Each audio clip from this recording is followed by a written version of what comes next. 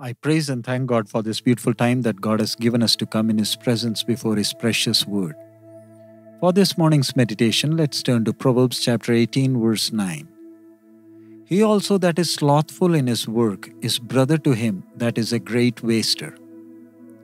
Another translation of the scripture says, He who is slack in his work is a brother to him who destroys. In this present world, man has improved in many areas of science and technology. And it is good to some extent, as it has brought many beneficial things in the lives of people.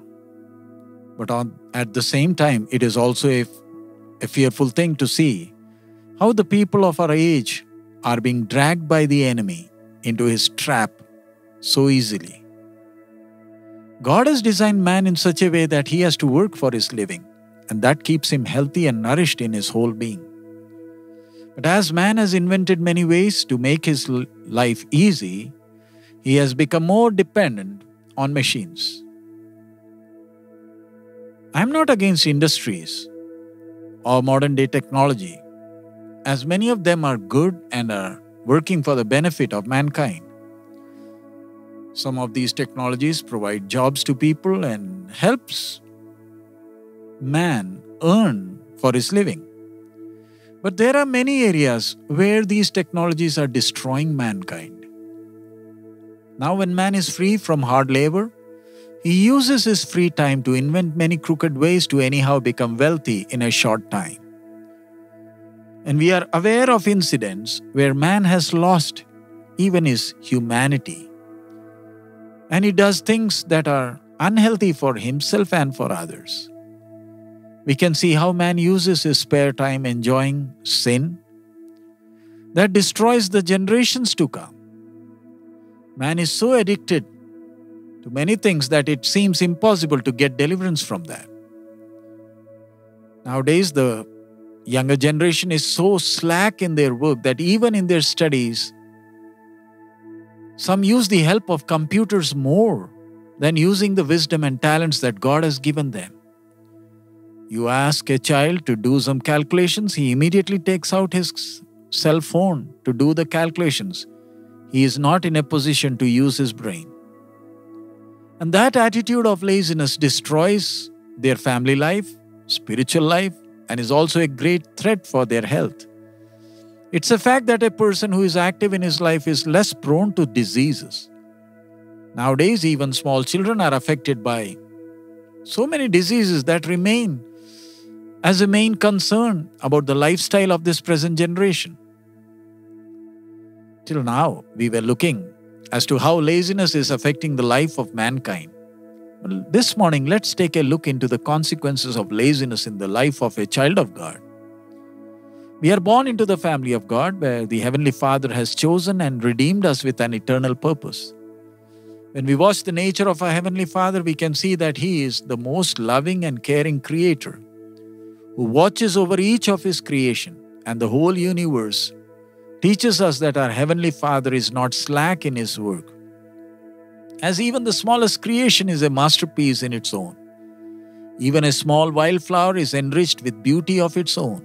Yes, the whole creation, which is the handiwork of our Father, praises and reveals the nature of our Father.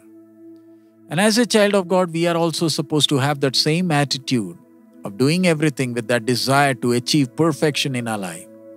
That too in every sphere of our life. And this depends upon our spiritual growth. That helps us to look at things, how our Heavenly Father looks at everything. And God gave His holy commandments to His people. It was not just concerning their worship and sacrifices, but it was for their daily walk. As God wants His children, who are a peculiar and holy nation for Him, to reflect the nature of God in their daily life also. In the promised land where milk and honey was flowing, they had the place to worship, sacrifices and feasts to keep, and at the same time they had to labor hard for their daily bread.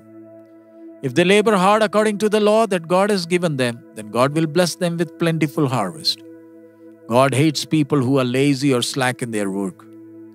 God does not just look at the worship and prayer of a person, but God wants each person to use the abilities which God has given them for the good of others, and for the glory of the Creator.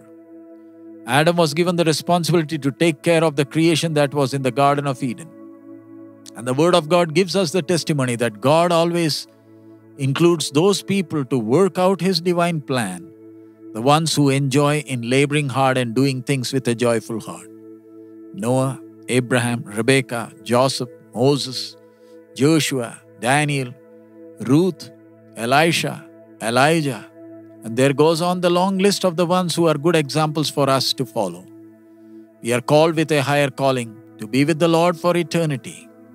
Some people think growing in divine nature means spending more time in worship and prayer, ignoring all other responsibilities.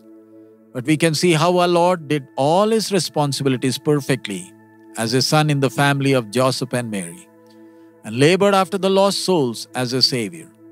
And along with that, He spent enough time in the presence of the Heavenly Father communicating with Him. Our Lord was perfect in all the aspects of His life. He fulfilled His responsibilities perfectly. And we are also supposed to follow His footsteps and do the responsibilities with a true and sincere heart. If we are not responsible in small things of our life, then can God entrust us with more responsibilities in life eternal? So let us not prove ourselves as lazy ones who are good for nothing in this life on this earth. Let us do everything with a joyful heart that gives glory to our Heavenly Father, and may the Lord help us for that. Let us pray. Father, we praise You and thank You for this beautiful time. Thank You for speaking to us through Your word. As we see Your character revealed through the nature, Father, help us to use all the abilities that You have blessed us for Your glory. Help us to be active and not lazy. Help us to set up a high standard and not just follow the world as it becomes lazy. May Your name be glorified through our lives. Thank You, Lord, for speaking to us. In Jesus' most holy name we pray. Amen. May God bless each one of us. Our Lord is coming very soon. Maranatha.